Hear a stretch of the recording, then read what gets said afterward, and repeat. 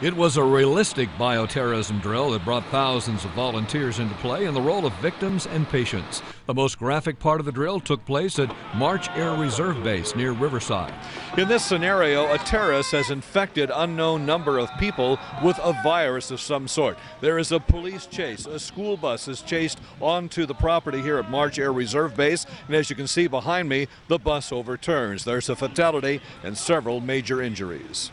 Air Force Major Donald Trout tells News 27 this mock attack is about as realistic as they come. The scenario was the terrorists were manufacturing an influenza virus here in the county, and the virus got away from them. They became infected. They became excited, so they hijacked the bus that's behind us, and the police were in pursuit of them, and the bus rolled over.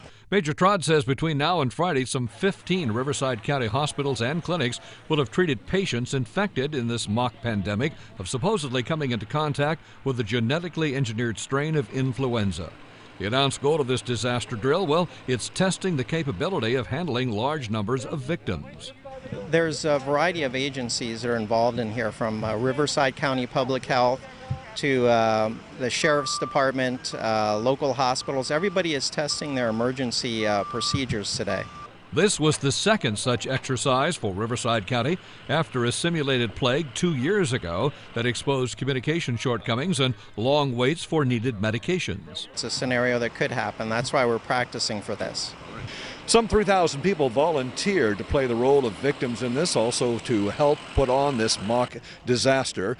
Cost of doing all this, $300,000. Have we learned something from this? In case we have the real thing, of course we have. Reporting from March Air Reserve Base with photojournalist Paul Sirbu, Bill Lauren, News 27.